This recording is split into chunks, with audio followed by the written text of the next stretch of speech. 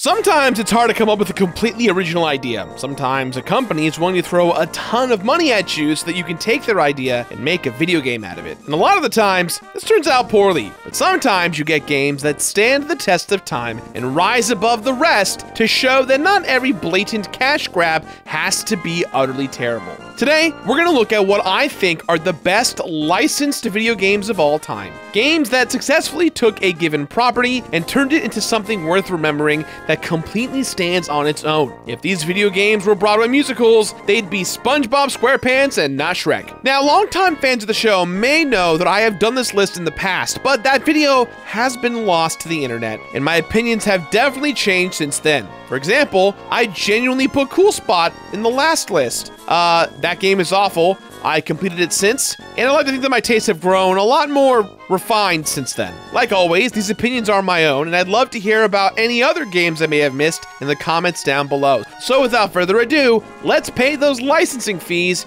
and look at my top 10 licensed games.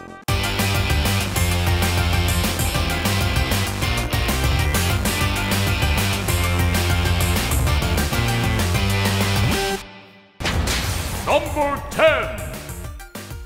You know, it's very easy to forget how big The Simpsons was because of how synonymous it is with everyday life now. Fish will swim, birds will fly, and The Simpsons will air on Fox on Sundays at 8 p.m. But in the 90s, The Simpsons was the hot property. There were stickers, candy, a #1 hit song in the UK, and there were video games. Lots and lots of video games. While the quality of these games varies, to put it mildly, there have been some great ones. But which one do I pick? Road Rage? Hit and Run? The game?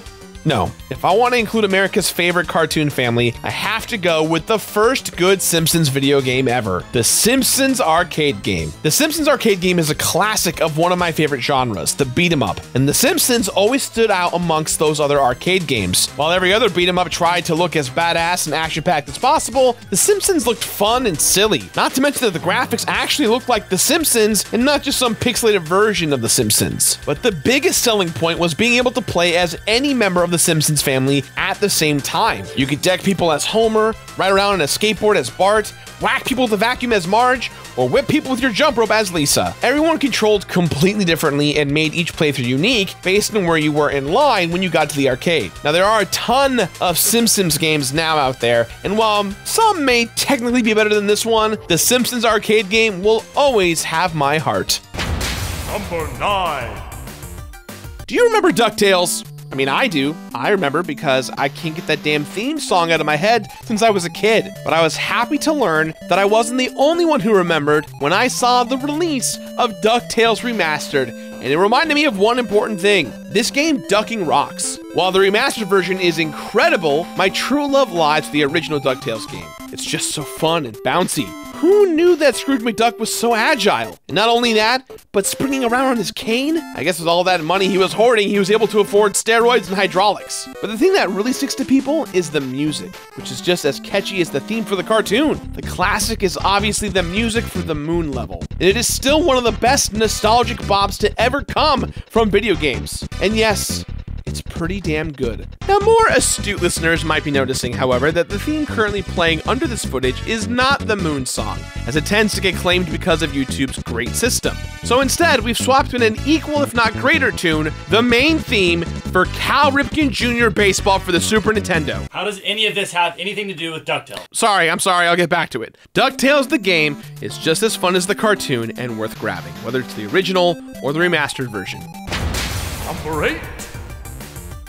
You know what's cool? Turtles. You know what's cooler than that? Ninja Turtles. You know what's even cooler than that? Teenage Mutant Ninja Turtles. That's right, we've got our favorite Renaissance-named reptiles in the building, folks. And despite what Michael Bay tried to do to them, I still think that the heroes in a half shell are the most radical dudes of all time. But you know what would make them even better? Time travel. No, not that. I'm talking about Teenage Mutant Ninja Turtles, Turtles in Time.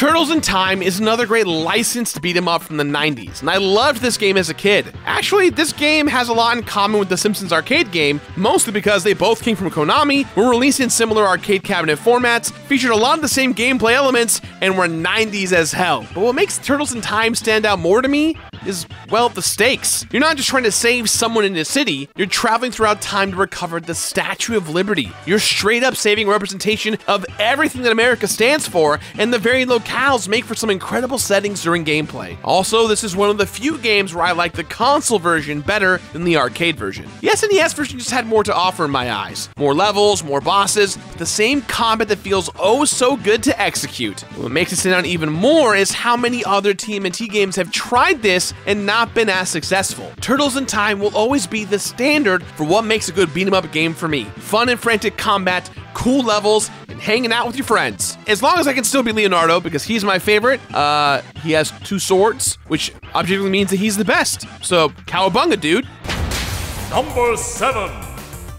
Oftentimes, when it comes to licensed games, a development team doesn't understand the IP, and the product reflects that. But there are those rare instances where not only do the developers care about the property, the original creators are involved as well. Take, for example, South Park. Now, look, early South Park games, in my eyes, were god-awful. They looked bad, they controlled worse. But worst of all, they weren't that funny. The developers completely missed the point of why South Park is hilarious and beloved. And critics agreed. It is because of this that both South Park: The Stick of Truth and The Fractured But Whole work so well. South Park creators Matt Stone and Trey Parker were heavily involved with the development process of both games, resulting in games that actually feel like seasons of South Park. They're absolutely hilarious and successfully lampoon traditional fantasy stories and modern superhero movies. But you can't just be funny to be on this list. You also have to be a good game. Fortunately, both The Stick of Truth and The Fractured But Whole nail this. Though the gameplay is not terribly deep or nuanced,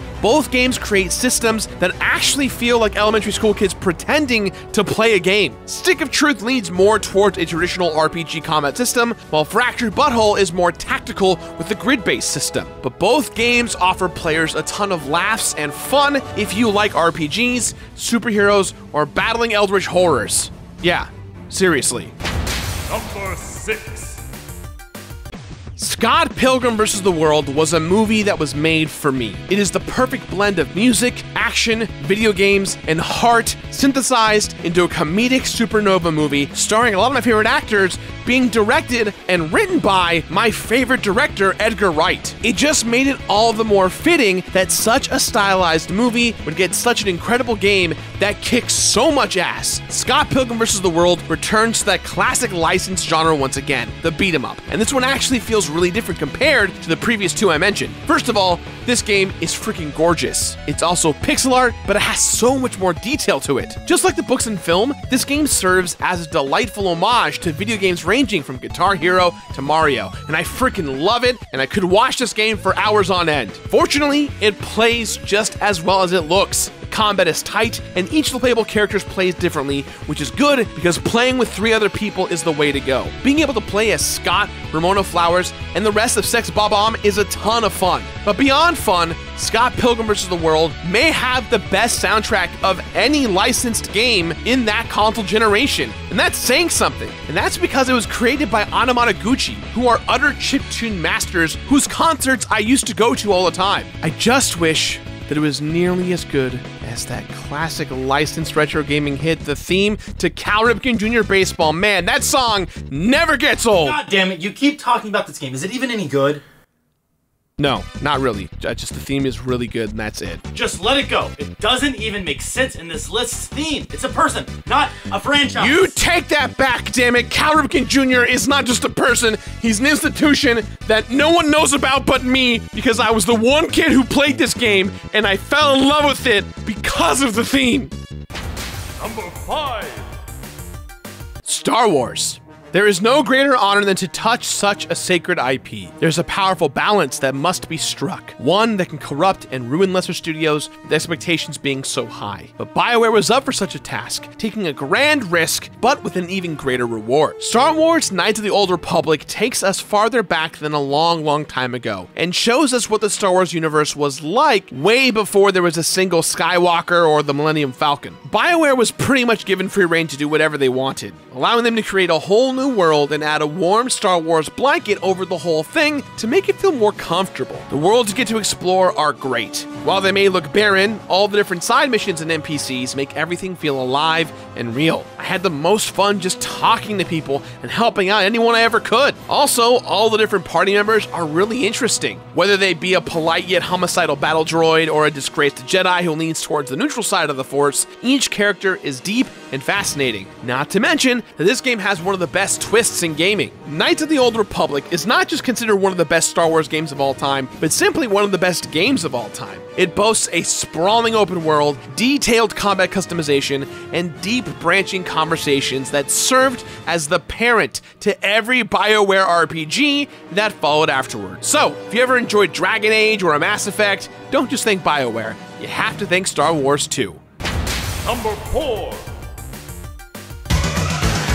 When your friends play games and they want laughs and screams, what you gonna play? Ghostbusters! The movie for Ghostbusters is a beautiful combination of comedy and the supernatural. We all wanted to bust some ghosts, but despite the many cartoons and video game adaptations, nothing really scratched that itch. That is, until Ghostbusters the video game. Now, Ghostbusters the video game takes place a couple years after Ghostbusters 2, and you play as a rookie on the squad with the entire original cast reprising their OG roles. Getting to hear them all banter amongst themselves while you're the fifth wheel is actually one of the best parts of this game. The game is actually funny as hell, partially because of the script itself was doctored by Dan Aykroyd and the late Harold Ramis, but like I said with the South Park RPGs, that means nothing if the game isn't fun as well. And Ghostbusters the video game nails the busting mechanic very well. You operate your own proton pack and blast at ghosts with the same cool lasers from the films. They even curve around corners and destroy the environment just like in the movies do. But the real fun comes by playing with friends, because the only thing better than busting ghosts with the original cast is busting ghost friends with your buddies. And busting makes me feel good. Now, this may come as a surprise to those of you who know the old video that I did about top 10 licensed games, because this was actually my number 1. And the game is still amazing, to the point where it got ported more recently to the current console generation, which I never thought we'd ever actually see. But time goes by, and my opinions have changed. Either way, you definitely should give this game a shot, considering that it's now available on pretty much every major platform. Number 3. Now, I have a ton of positive memories with my N64. So many classic platformers and multiplayer games that defined the childhood of almost every 90s kid out there. But arguably the most important of all these classic games has got to be GoldenEye 007. Before this, first-person shooters were confined to PCs and massive LAN parties. GoldenEye brought the FPS to home consoles, creating the home multiplayer standard that every gamer expects today. We wouldn't have Halo or Call of Duty if it wasn't for this game raising the bar like it did. And while by today's standards, some will say that it's clumsy playing with a single analog stick, I still feel this game holds up super well and is very much still fun to play. I recently made a video on this game a few weeks ago, so I'm not going to go too much into it, but if you want to dive in, you totally can. I love this game. Revisit this game once by yourself, and as many times as possible, play with friends. Trust me, you won't regret it. Number 2. Spider-Man. I love playing as Spider-Man. Most games are good, some are bad, but this is the best that he's ever had. Go play Insomniac Spider-Man. While there have been some really good Spider-Man games in the past, like the exceptional Web Slingers Adventures on the PS2, Insomniac Spider-Man for the PS4 blew them all out of the water a few years ago with the incredible combat, gorgeous graphics, and an amazing recreation of New York City. It actually feels alive and bustling. But you know what I love about this game? That it's created a meme so powerful because it's based on the unavoidable truth. Like gravity, like death and taxes. This game makes you feel like Spider-Man. Not just because you're a superhero with dizzying acrobatics and combat, but because you get to see everything he goes through narratively. Yes, you have some awesome quips and the fun, crazy villains, but this title truly goes down into the trenches and human elements of what it's like to live out the idea of, with great power comes great responsibility. And then there's the exceptional fan service. You can tell that everyone involved in this project wanted to ensure that it was packed to the gills with references. Getting to unlock all the different costumes and enjoy their benefits is oh so satisfying. In addition to catching all the Easter eggs and twists put onto this particular take on the Spider-Man world. I definitely found myself on more than a few occasions just swinging around the city, listening to J. Jonah Jameson's podcast, making the overall experience that much more rich. And while that old Spider-Man theme song is catchy as all hell, there is one other theme that I love even more. Number 1.